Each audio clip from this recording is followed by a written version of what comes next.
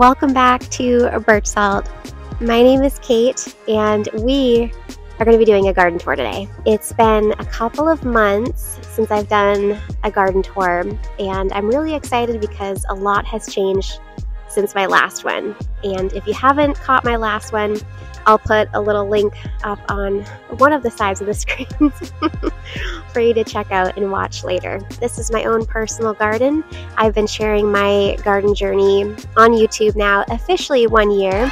I hit the 1 year mark on June 2nd, and it's been a lot of fun. And if you're wondering why am I talking into a tiny little microphone, it's actually a clip-on microphone, but since my hair is down, I didn't want it interfering with the audio, so tiny microphone it is. I live in Maine, Zone 5B, so we have a lot of changes from season to season, but also from month to month. With that said, stay tuned. We have a lot to see and some new changes to the garden space. Let's go.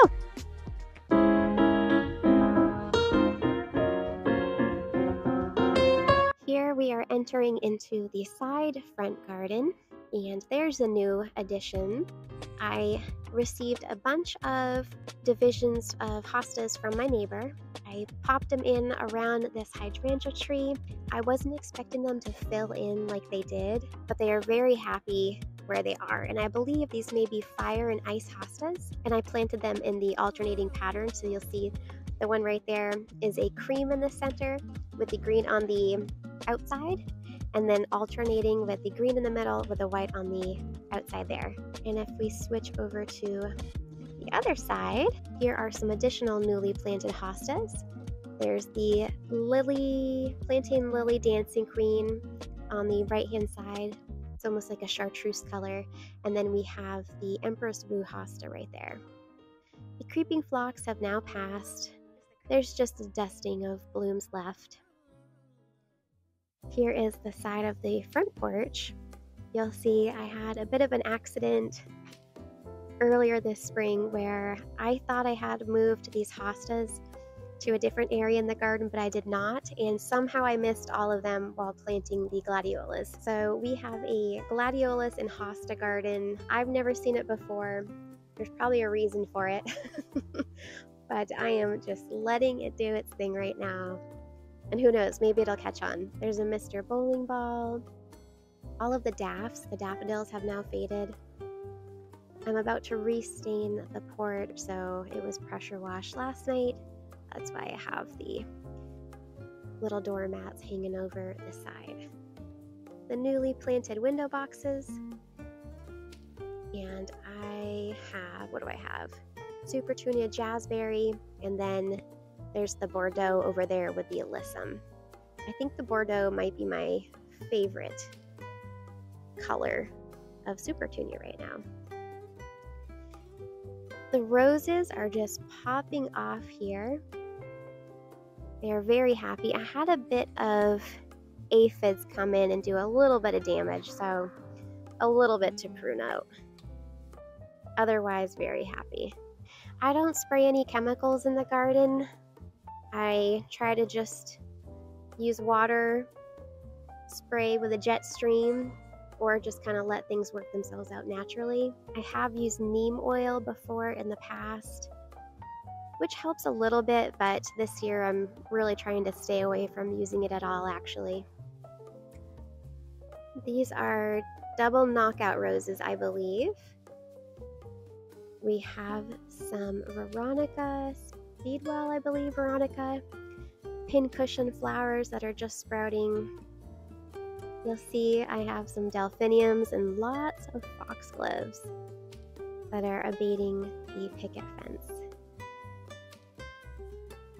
In front of the house, now you can really see the swoop this year.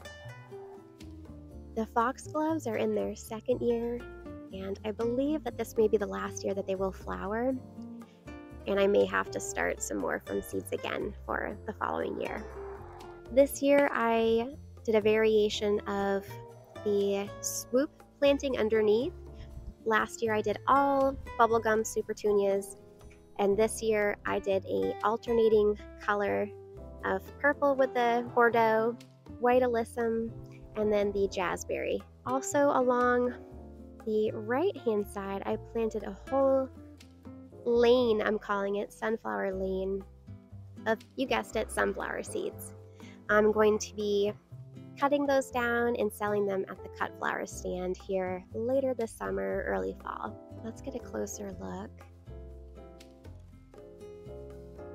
These roses are just, I don't know if you can tell all of the buds. I use rose tone, which is from a spoma, and after this first flush, I will give them another feeding of rose tone. I do apply an application in early spring, and you'll see we are just rewarded with buds and blooms all over. And this one in the middle is actually a division from this bigger one over here. It's very happy.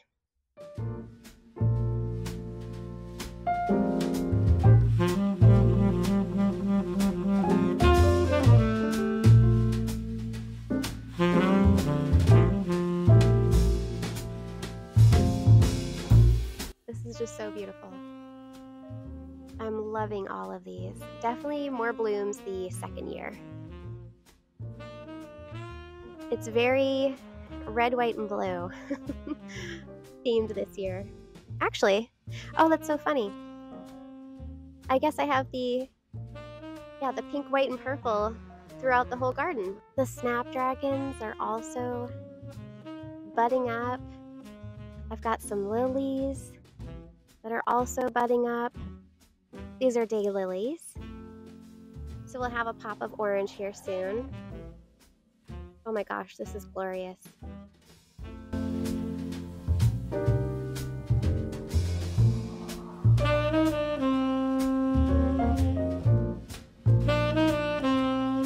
And here we are on the left side of the garden space.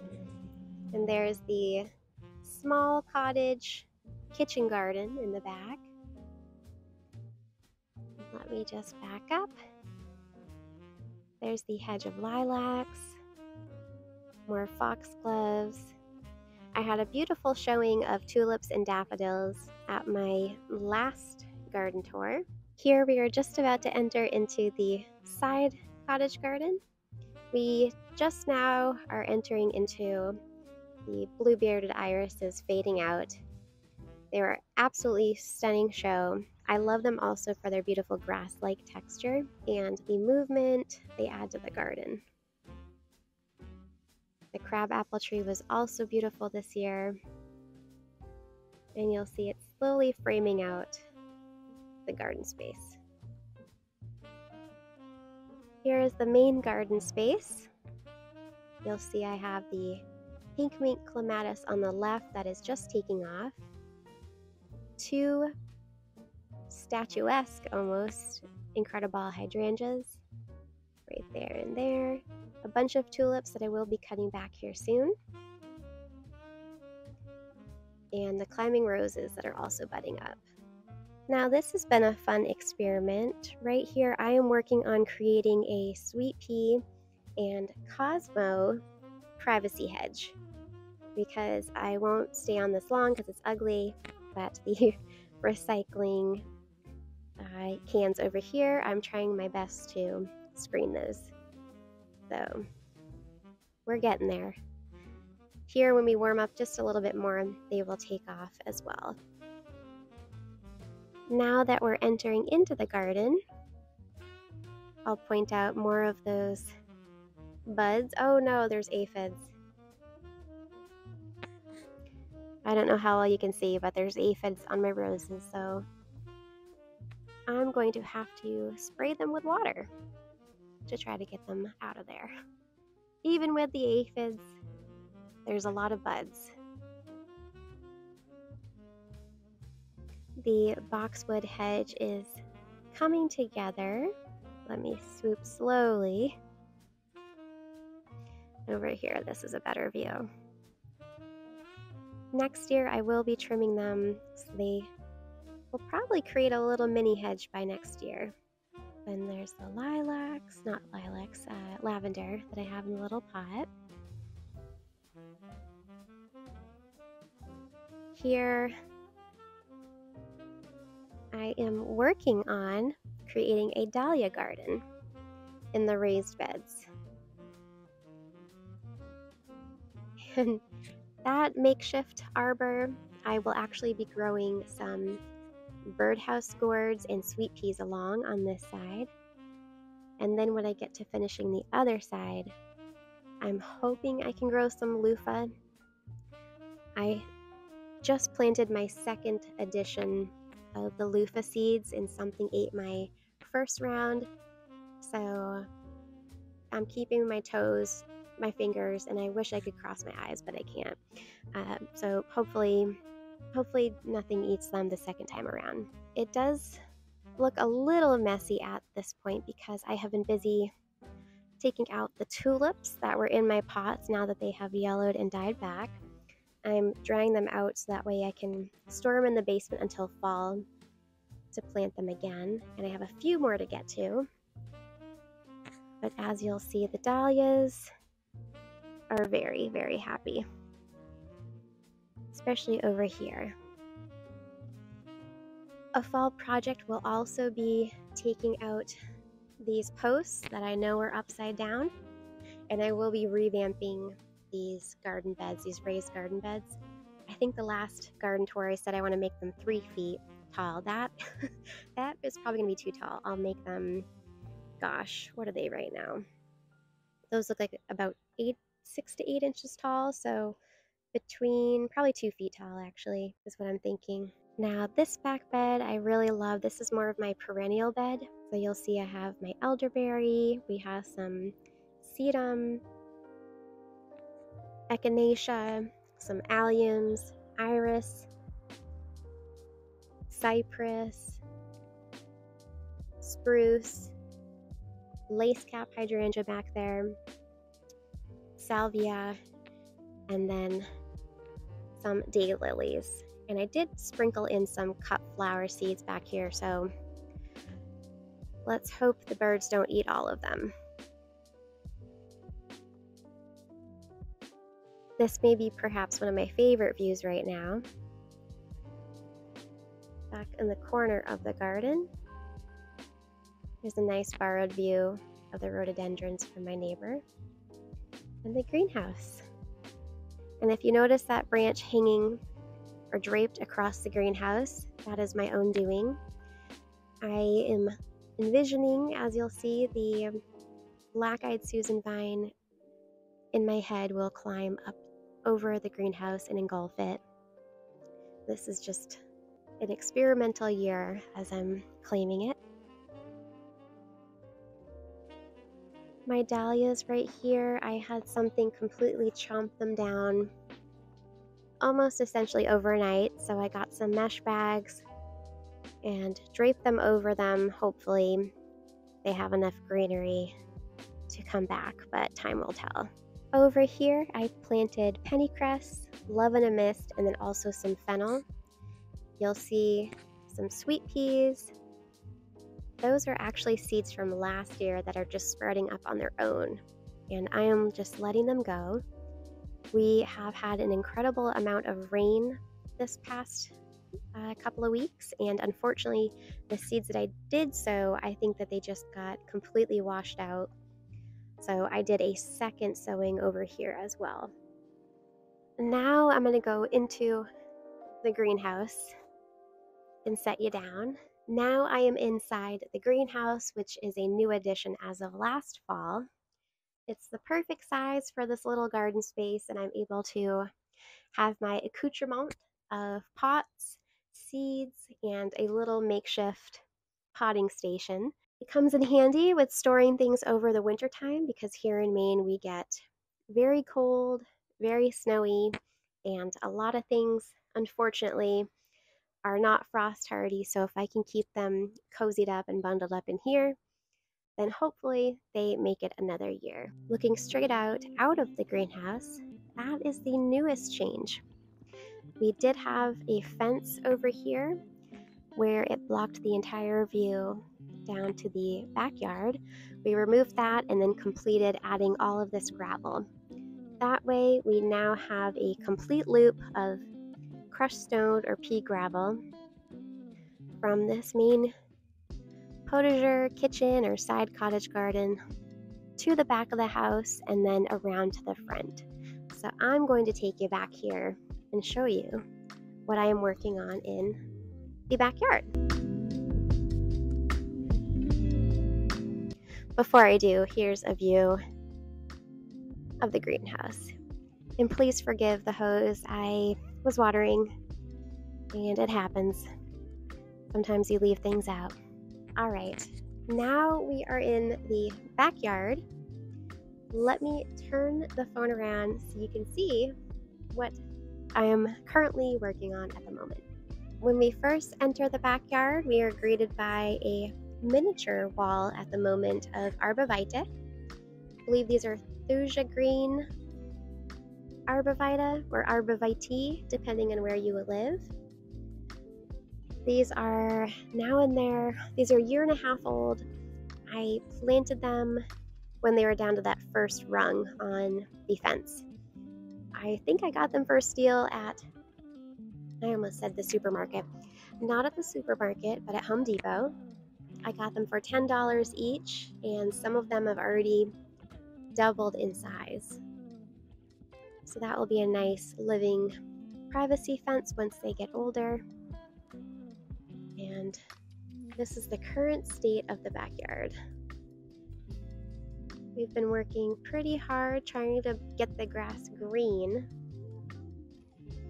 which this year is really the first year that it has. Been trying to keep up with the fertilizing of the lawn. We did plant a clover seed mix, which was recommended to us from a local garden center.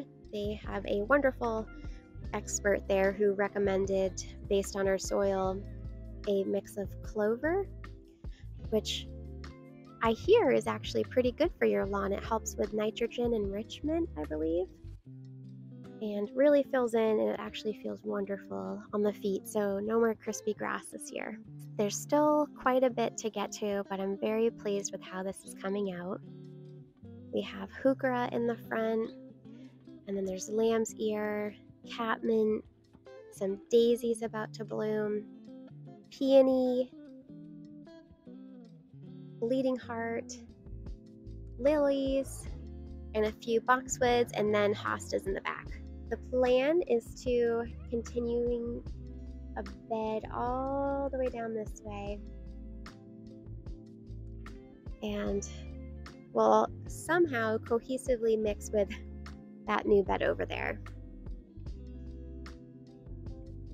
Okay, so now that we've seen the side garden, the front garden, and part of the back garden, let me show you my last garden space. Here is my back side garden.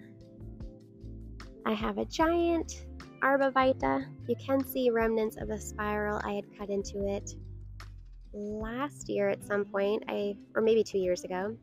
So it's due for another attempt at the spiral. My azalea, which actually got hit really bad with leaf gall, which is a fungus that attacks azaleas and rhododendrons. And I think it was from all of the rain that we've been having in the cooler temperatures. It just really went after my azalea, but I cleaned out as much as I could. With that, you do not want to put those leaves into your compost because you don't want the fungus to spread. Best thing to do, take out those leaves with that fungus and then throw that away and not reintroduce it to your garden. But the blooms still look gorgeous nonetheless, and I'm not worried about it coming back. We have tall phlox, some alliums, and then my little peony garden I'm working on around the fountain, and a hidden rhododendron over to the side. And then my newest bed is right here. And this is where I did my first attempt at sheet mulching, which if you haven't done sheet mulching before, it helps to save you from digging a whole lot, planting what you want to plant, but then putting cardboard around those plants and then covering with topsoil or mulch That way you don't have to dig up all of the sod and then water it all in. Over time, the cardboard will break down and will help to enrich the soil as well. I have some Baranara. I have a Sesky Gold. This is a beautiful Doubles Cannon Azalea that is now fading. We have an Astilbe, a Weigela, and then another peony where I just harvested the blooms. So that concludes this month's garden tour of June. I'm very excited at how much has changed over the last couple of months. It's been a beautiful but rainy spring. As you'll see, a lot of things have exploded because of that rain, which is great. We were able to complete the back side of the house with the gravel, which is so exciting because now we can create a new space to relax in and complete this cohesiveness of this garden space that I'm looking for. Thank you so much for watching. I hope you enjoyed seeing the complete garden tour for June. I hope you enjoyed it, and I'll see you next time.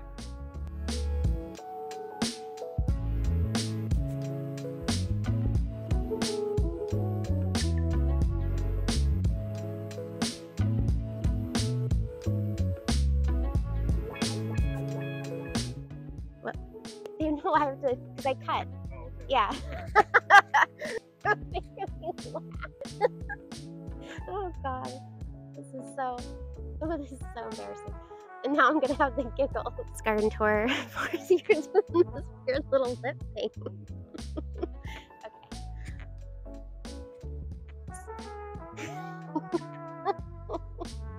Okay.